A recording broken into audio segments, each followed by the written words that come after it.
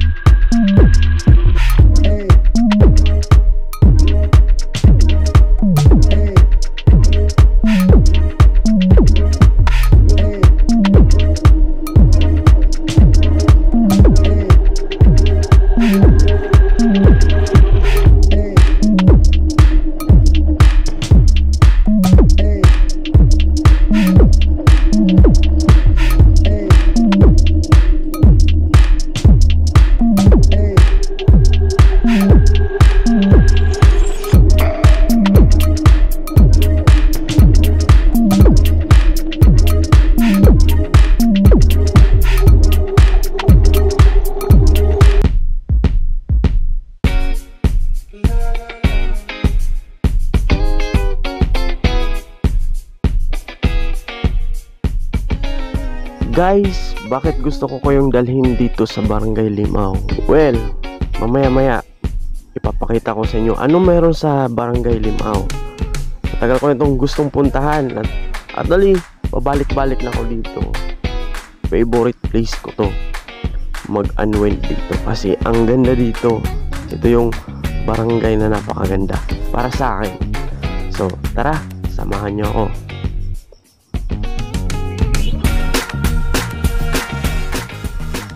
Ang barangay Lim-aw ay ito po'y paakyat na parte, paakyat sa bundok na parte ng Kananga, Leyte. Maganda dito, malapit ito sa geothermal plant. Ayan, sinabi ko na sa inyo, malapit ito sa geothermal plant. Tara, puntahan natin, tingnan natin.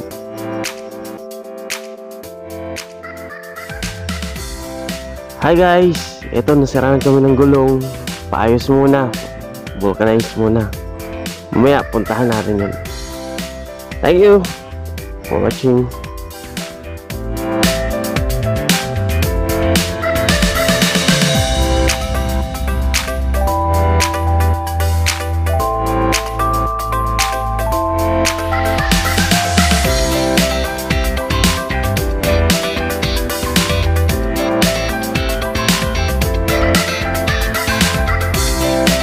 Ito yung barangay Rizal. Maganda dito, pero dadaan lang tayo.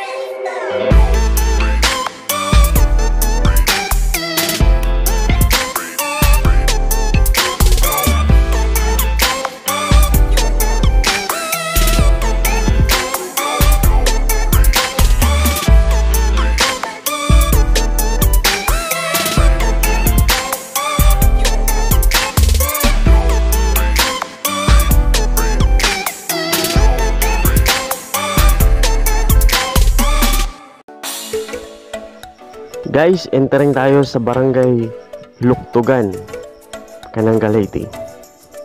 Medyo malayo-layo pa going to barangay Lim-aw. Tara!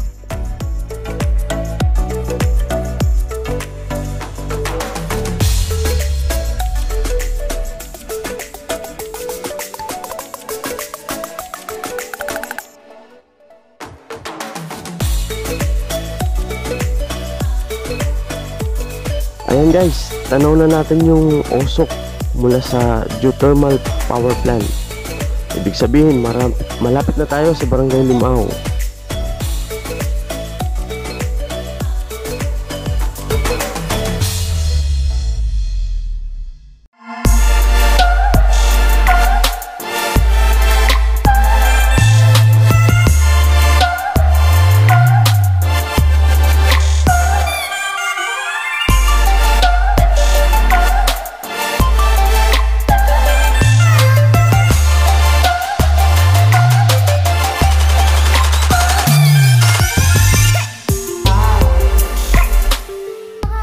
And guys, dito na tayo sa barangay Lim-aw. Entering na tayo. Tingnan nyo kung gaano ito ganda.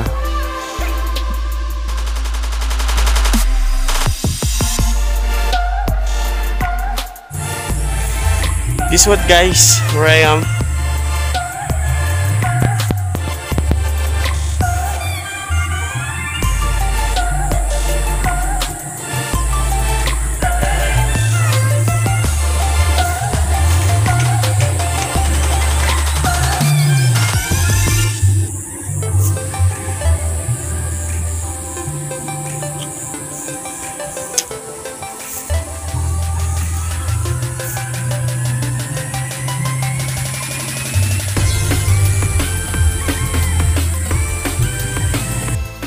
So ayan guys, ganito kaganda ang barangay Lim-aw dito sa Kananga, Leyte. Kaya yan yung rason bakit gusto ko itong palaging puntahan.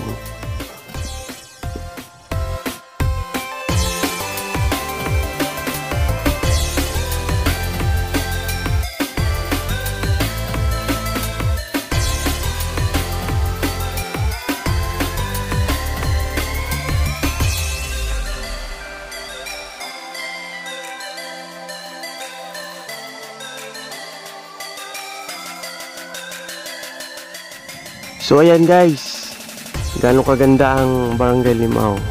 Kwento ko lang sa inyo paano ako unang nakapunta dito. Way back 2013, nag-work po ako sa isang church at naging outreach program namin dito sa barangay Lim-aw. Nagpipiding program po kami sa mga kabataan tuwing Saturday at Sunday ng hapon.